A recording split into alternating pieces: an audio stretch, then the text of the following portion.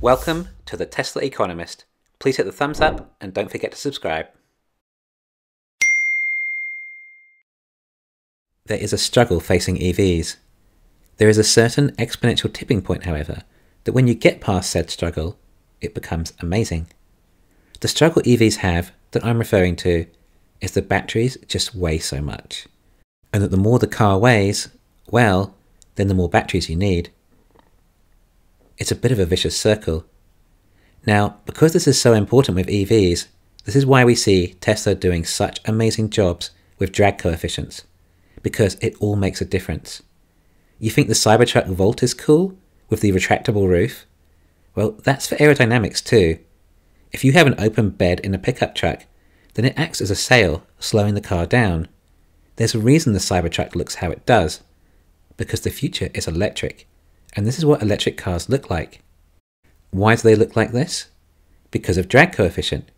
You can try and make an electric pickup truck look like an internal combustion one, but there's a big reason the Cybertruck looks that much different. Pickup trucks are big and heavy. If it's not aerodynamic, then its range will suffer. But to fix that, you can add more batteries. But then the weight has increased, so you need to add some more batteries again.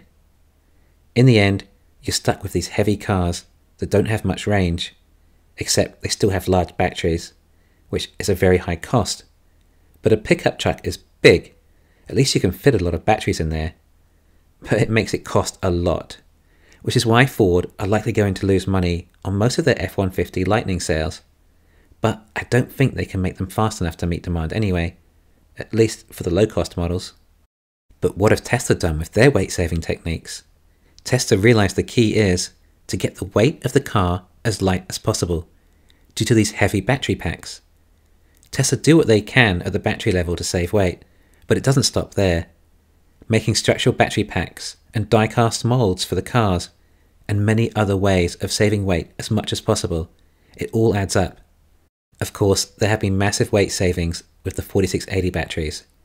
Considering the battery makes up about 1/3 of the weight of the car, it makes more than sense to do whatever is possible to reduce weight here.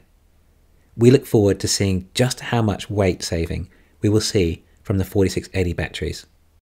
I think the best indication will be to compare the Fremont Model Y specs with the Berlin or Texas Model Ys.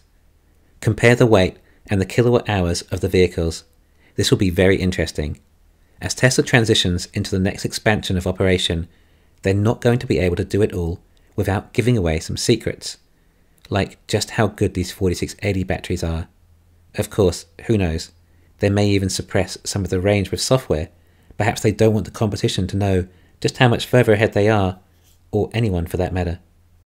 Anyway, it's possible Tesla may only need a 70 kWh 4680 battery to get as much out of the 82 kWh 2170 battery.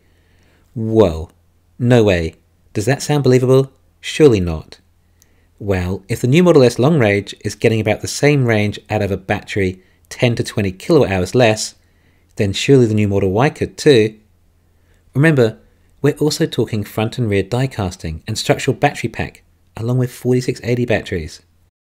But the virtuous circle part of the technology only gets exponentially better here.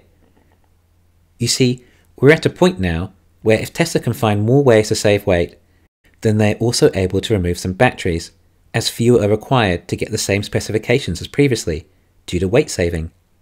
The more Tesla's weight is saved with technology and advances, it has potentially increased 25%, again, by fewer batteries being required too. Tesla have already reached ranges that are a sufficient level, with charging networks to back them up and support long-distance travelling. Perhaps not everywhere yet, but sufficient enough for a lot of consumers. And as more consumers adopt Teslas as their car, then the charging networks and service centres will also continue to grow, making the product better and better.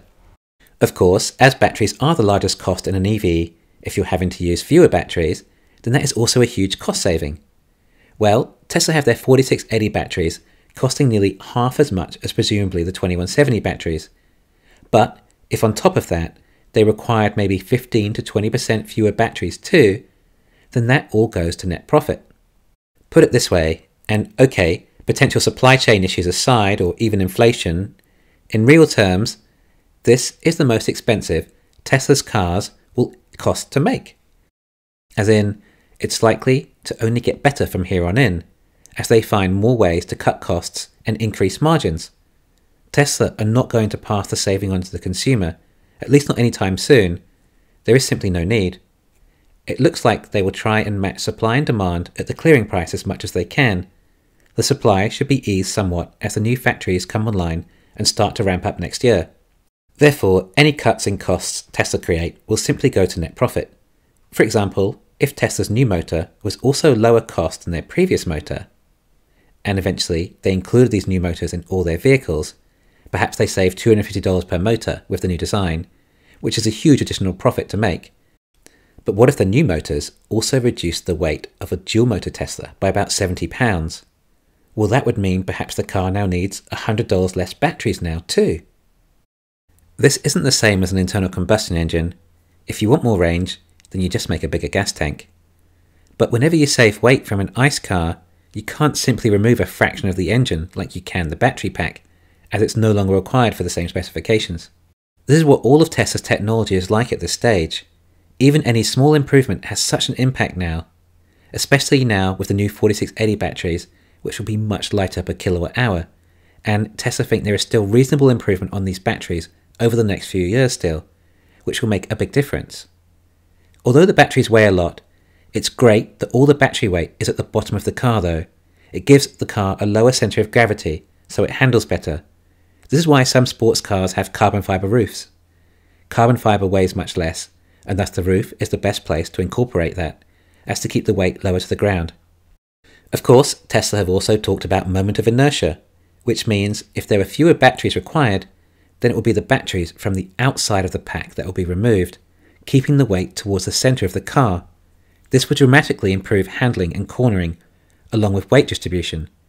This is why a lot of sports cars are mid-engined, which usually looks like the engine is in the back. This will also make Teslas continually safer due to the batteries being closer to the centre, meaning in an incident, they are further from any potential impact, and thus less likelihood of fire. Due to being so much lighter, Tesla's cars will handle that much better. They'll be able to accelerate quicker, have a faster top speed, more range, faster stopping, better cornering. This is just physics, a subject Elon knows well. Physics is the law, everything else is a recommendation, as Elon said.